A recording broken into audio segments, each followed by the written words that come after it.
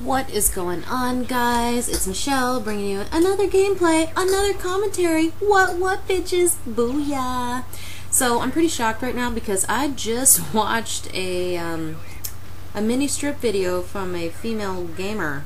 I'm not going to say who it is or provide any information that's going to give that video any more views because I think that's crap and I definitely don't support any of that. So with the title being "You Are What You Eat?" ?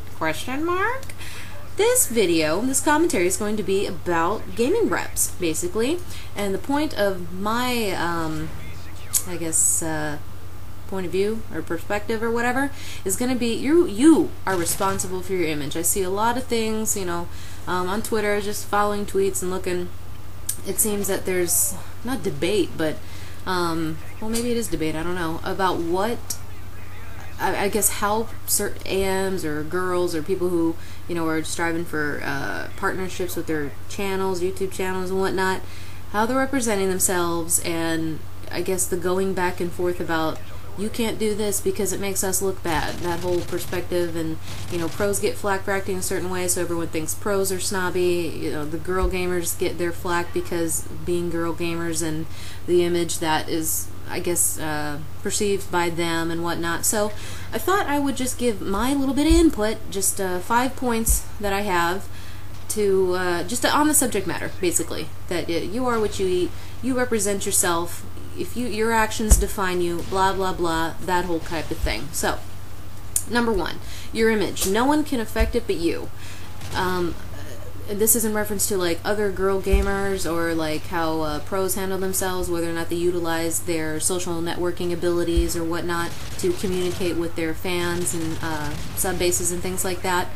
Your image is your responsibility. How you portray yourself online, pictures you post, videos you post, tweets that you make, subtweets, all that kind of stuff, that's viewed by endless amounts of people, not just the people that follow you, because unless your shit's on private or whatever, everyone can see that, you know, and I think a lot of people forget that. But how you behave, what you do, that is what creates your image, creates your rep, if you will. You are responsible for that, because if it's not true, or if there isn't visible images or things like that people are accusing you of sending nudes or whatever it is, you're not responsible for any of that, because none of that's true. You know, you can only prove things to a certain degree, but you know, even responding to a troll tweet in a certain manner makes you look a certain way.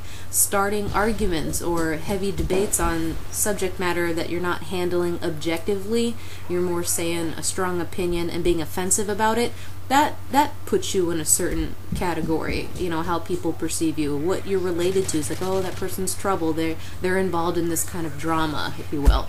That's all on you. You can't blame anybody else for these things except yourself. I mean, that's how it is in real life. You know, your work ethic is how you are. If you're late all the time, you're going to get known as someone who's never on time. So, I mean, it's the same thing with this too. People just see what they see, and very rarely do they give the opportunity, especially with the younger age group involved in gaming. They see what they see, and they don't put extra thought or consideration or sympathy into certain situations. They just see what they see, and that's what it is. It's gospel. So remember that whenever you're typing angrily or taking a sexy pic of yourself and go, I'm going to make this my twit pic because my tits look great.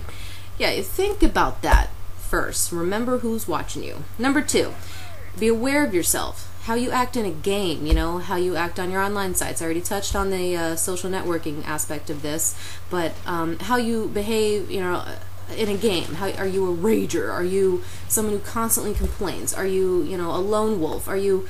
Do you just have this all-around aura of negativity that surrounds you whenever you're scrimming or playing with people that, you know, you basically wind your way or finally got an opportunity to play with, like someone who's more known, or a pro player even.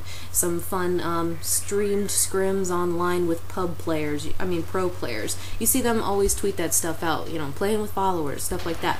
You know, if you act like an asshole when you get that opportunity, you're going to be perceived as an asshole, you know. And I see a lot of pro players complaining about stream joiners and things like that. If you're going to be a prick and do something like that, don't expect that you're going to get any type of other opportunities, because, you know, they get it a lot, but if you make enough of an impact, your name will be remembered, you know, things like that. And if you keep carrying on that way, it's never going to go away. That notoriety is just going to hang with you like fucking herpes.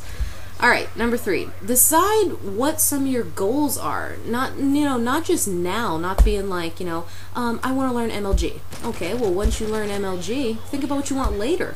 After you learn how to play MLG variant rules, say if you're, like how I was really bored being a pub star, and I wanted to learn something different, make a game more fun. I learned how to play competitively, what the rules were and stuff.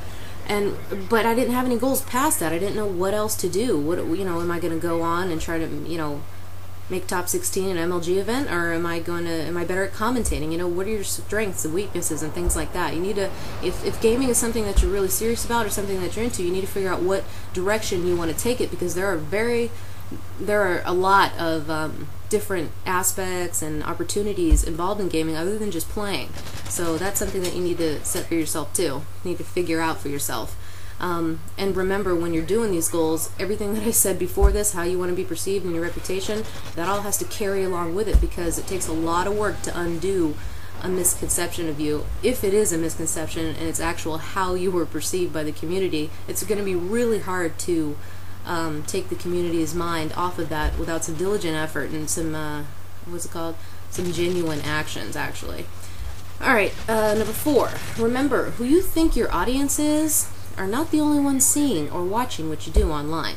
You may not be followed by some of these big names in gaming, these companies, but you may hit them up one day wanting something from them, credit sponsor, products, representation, or whatever. It's very easy to go back and look at somebody's profile and see what kind of person they are, how they'll handle themselves publicly, things like that. You don't know if they're doing that. It's very common for people in the job industry these days to check out your Facebook. So anything you put on Facebook, pictures, partying last night, drinking, smoking, whatever it is that you're doing, you put that on Facebook. They can look at that, as well as schools. For some of you people looking and going to colleges can look at that too. If you link that you go to a certain school, all of your information is available for a school to look at your profile. That is true. I have none of that stuff on my Facebook profile because I don't want anybody to know anything about that if it's not relating. That's why my Twitter, for example, is only for gaming. I don't have anybody on there in any other aspect of my life because it's not related. So it's a way to be aware of yourself online too, because it's very easy to be found out, if you will. So just remember that not only do your followers, subscribers see what you do, hear what you say, and see the pictures that you post, other people see it too. People that you might care about down the long run once you decide what your long-term goals will be in gaming. And even any aspect. If your long-term goal is to be a model and stuff, you want to watch yourself with that. And the last one is, don't think you can act a fool and then hit up these companies expecting them to give you anything. Because, like I said, by tip number 4, they're watching. Thanks, guys. Appreciate you watching. Leave us some feedback on your opinions. Bye.